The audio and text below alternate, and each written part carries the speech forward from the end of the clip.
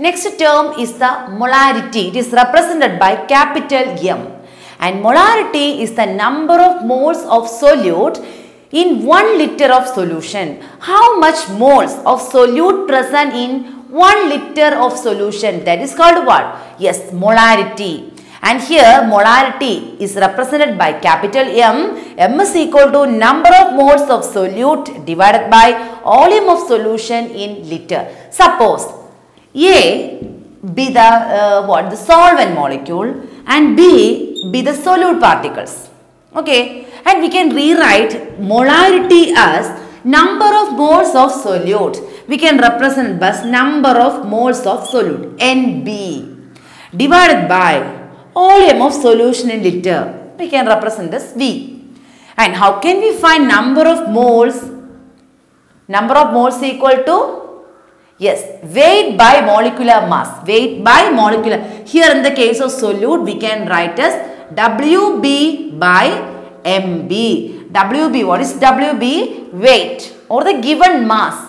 And MB means what? Molecular weight. Okay, so NB equal to WB by MB. So we can write like this: WB by MB into, and here V in liter. Suppose in our question it is in milliliter, then how can we convert VML? It is divided by 1000, so we multiplied with 1000. Okay, that is molarity. Molarity is equal to WB into 1000 divided by MB into VML. If it is given in milliliter, then multiplied with what? 1000. If it is given in liter, we didn't do that multiplication. Okay. Then once more, molarity is represented by capital M. It is a number of moles of solute in 1 liter of solution. And if we take the number of moles of solute as NB, we can write like this: M is equal to NB divided by V. Number of moles equal to weight by molecular mass. So M, molarity is equal to WB into 1000 divided by MB into VML. And here volume in milliliter, so we multiplied with what? 1000. Next is the molality. Okay, it is represented by small m. And molarity means the number of moles of solute present per liter of solution. Here, molality is defined as the number of moles of solute present per kilogram of solvent. Okay, m is equal to, small m is equal to number of moles of solute divided by mass of solvent in kilogram. Okay, suppose WA be the weight of the solvent and MA be the molecular mass of the solvent. Like that, WB is the weight of the solute and MB be the weight of the solvent. Okay, then molarity is equal to number of moles of solute. So, NB divided by mass of solvent in kilogram.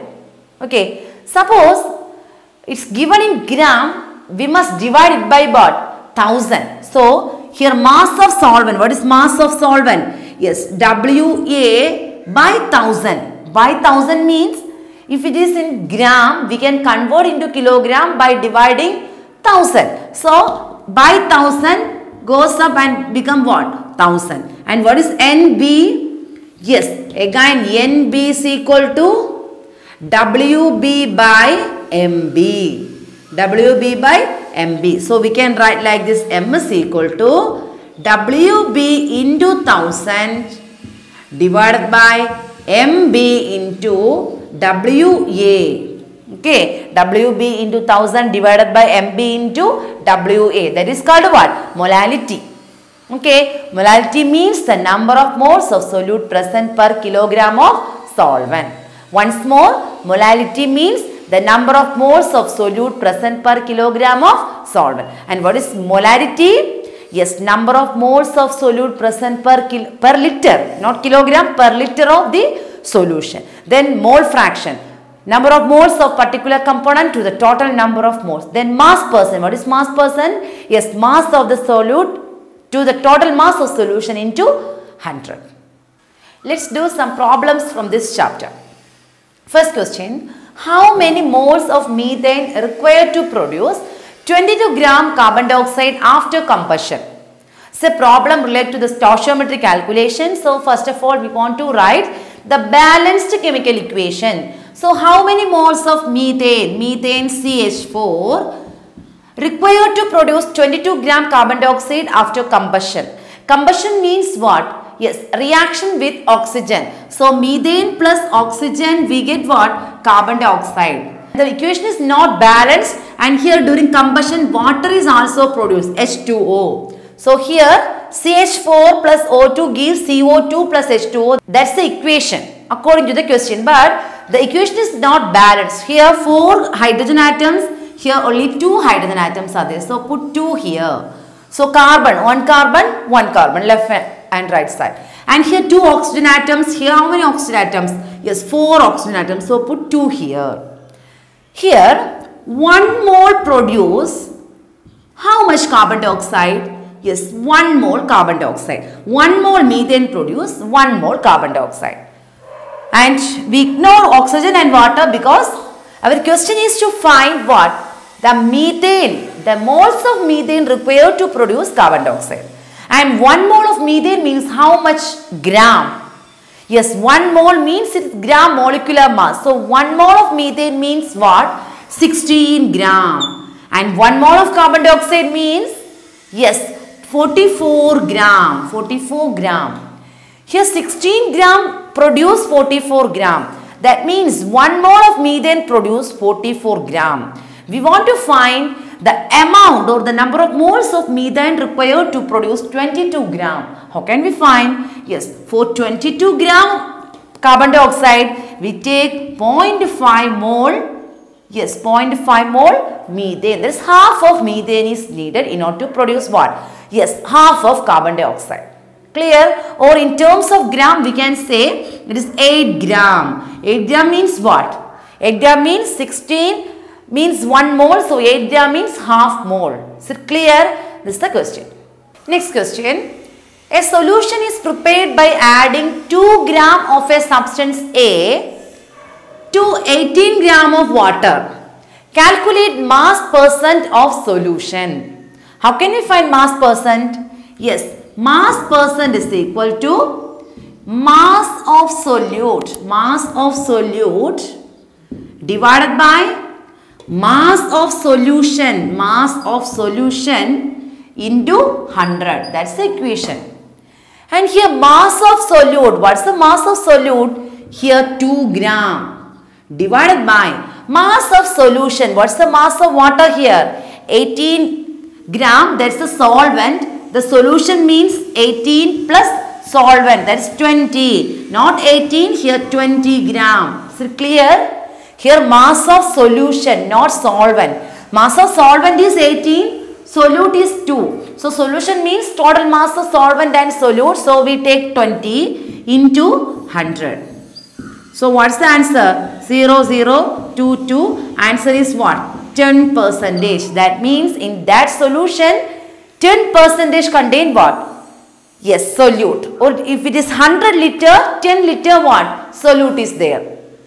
Or if that solution is 100 gram, 10 gram of solute is present in that. Is it clear? That's the answer. We want to study the equation of mass percent. Mass percent is equal to what?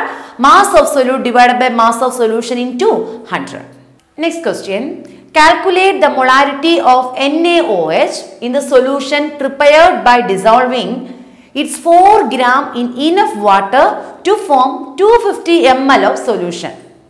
We want to find what? Molarity. And here 4 gram weight is there and solution, the liter is there. Okay. So, first of all we want to know the equation in order to find molarity. What is it? Yes, molarity is equal to the number of moles of solute divided by volume of solution in liter.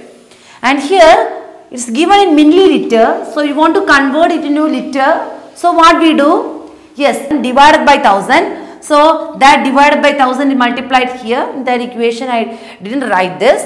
So 250 ml means 250 divided by 1000 liter. Okay. And here number of moles of solute, number of moles of NaOH. How can we find number of moles of NaOH? Yes. Mass by molecular mass. Here weight by molecular mass. What's the weight? Yes, 4 gram divided by molecular mass of NaOH is 40 gram. So WB by MB means 4 by 40. And oleum in liter. Oleum in liter means here our question is given in milliliter. So we divide by 1000 and we get 0.250 liter. By doing this we get 0.4 mole per liter, or we can write as 0.4 capital M. Capital M represent what? Molarity. This is the way in order to find molarity. The only thing we want to know is the equation. Molarity is equal to number of moles of solute divided by volume of solution in liter. Next question. Calculate the weight of calcium oxide obtained by heating 200 kg of 95% pure calcium carbonate. Calcium carbonate is limestone. We want to find the weight of lime, that is calcium oxide, obtained by heating 200 kg of 95% pure calcium carbonate. Out of 100, 95% pure carbonate means if we take 100 kg of sample, 95 kg of calcium carbonate is present. That is 95 gram. Okay, or 95%. And 5 kg impurity. Okay, once more, 95% pure calcium carbonate means out of 100 kg, 95 kg is pure calcium carbonate and 5 kg is impurity. So we can write like this: 100 kg impure sample is equal to 95% pure calcium carbonate, or it is equal to 95 kg of pure calcium carbonate. Okay, so 200 kg contain, yes, 95 divided by 100 into 200, 190 kg. Is it clear? 190 kg. 200 kg of 95% pure calcium carbonate means 10 kg is missing from 200, because for every 100 kg, 5 kg is impurity, because it is 95% pure calcium carbonate. So we can say 200 kg impure sample contain how much calcium carbonate? Yes, 190 kg and not 200. So we want to find what's the amount of calcium oxide obtained from this 190 kg calcium carbonate and not from this 200 kg. Is it clear? First of all, we want to find what's the amount of pure calcium carbonate present in 200 kg of impure sample. So, as per it's a 95% pure calcium carbonate means out of 100 kg, 5 kg is impurity, only 95 kg is pure calcium carbonate. If in the case of 200, how much impurity is there? 10 kg impurity is there and only 190 kg is there.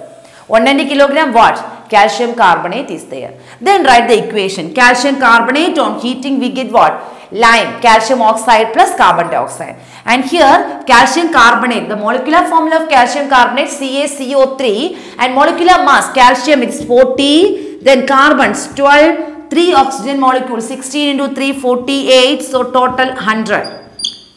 So as per the stoichiometric coefficient, 100 kg calcium carbonate gives 56 kg of what? Calcium oxide. So we want to find what's the amount of calcium oxide obtained by 190 kg of calcium carbonate. Cross multiplication. X is equal to 56 into 190 divided by 100. We get answer 10.4 kg. Is it clear? This way we can find what? The amount of calcium oxide obtained by heating 200 kg of 95% pure calcium carbonate. Next question. Find the number of moles of the following. The first question, 7.85 gram iron. How can we find number of moles? Yes, number of moles equal to mass. Oh, that's a given mass. Whatever be the given mass divided by atomic mass or molecular mass, whatever it is. And here 7.85, that's a given mass. So N is equal to, number of moles equal to 7.85 given mass divided by atomic mass. Atomic mass of iron 56. So 7.85 divided by 56, answer is 0.14 moles. And next question. 7.9 milligram of calcium. Mg is not magnesium, it is milligram. So milligram of calcium. How can we convert milligram into gram?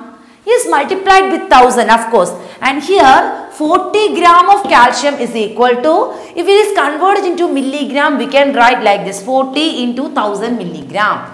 So we can rewrite as 40 gram of calcium is equal to 4 into 10 raised to 4.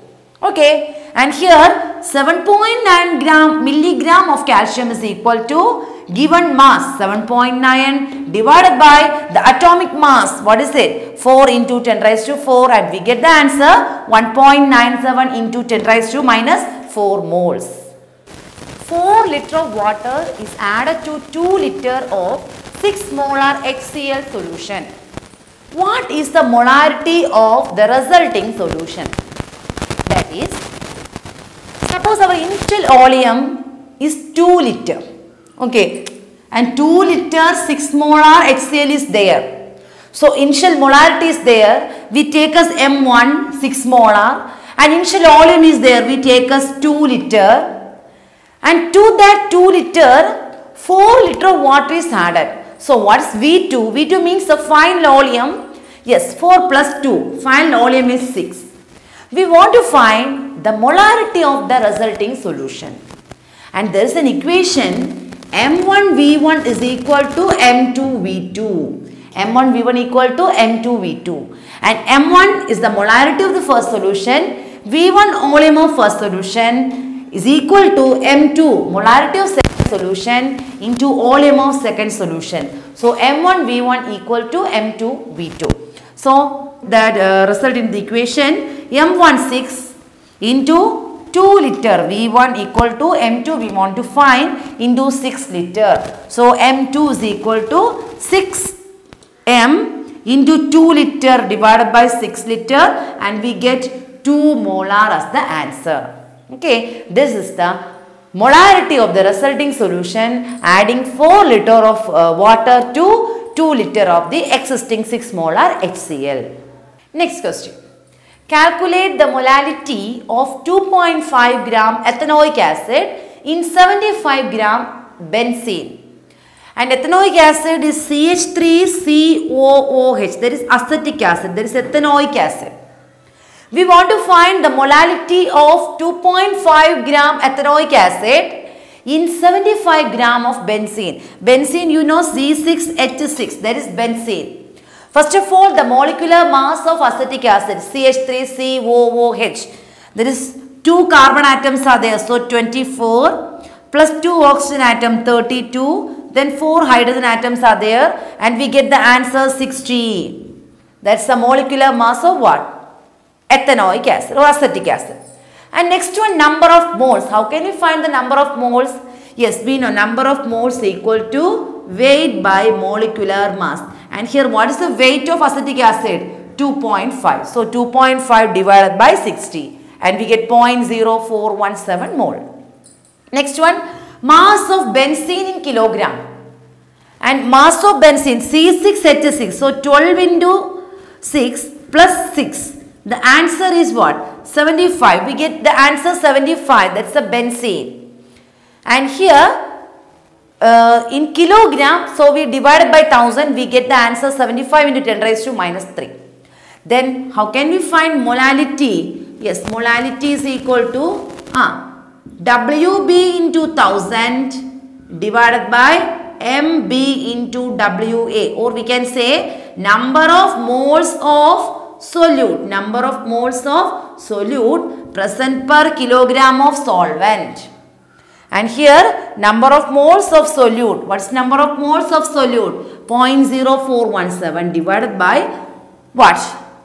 Mass of the solvent in kilogram, 75 by 1000, we get 75 into 10 raised to minus 3. By dividing 0.0417 to 75 into 10 raised to minus 3, we get the answer 0.556 mole per kilogram.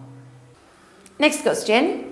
7.45 gram of potassium chloride was dissolved in 100 gram of water. Calculate the molarity.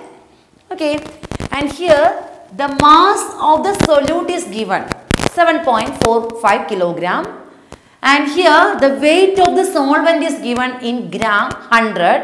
So we want to convert it into kilogram in order to find the molarity. First of all, we want to know the equation for the molarity. What's the equation? Yes, molarity is equal to number of moles of solute by mass of solvent in kilogram. And how can you find number of moles? Yes, number of moles equal to weight by molecular mass. And here the weight 7.45. Then what's the molecular mass of KCl? Potassium is 39, chlorine 35.5. So 74.5. And number of moles equal to given mass, it is 7.45 divided by molecular mass 74.5. We get 0.1. And molarity, how can we find molarity? Not molarity, molality. How can we find? Yes, molarity is equal to number of moles of solute. What is it? Yes, 0.1. 0.1 divided by weight of the solvent in kilogram. Here 100 gram is how much kilogram? 100 by 1000. We get 0.1. So 0.1 by 0.1, answer is what? 1 mole per kilogram. That's the molarity of the given solute.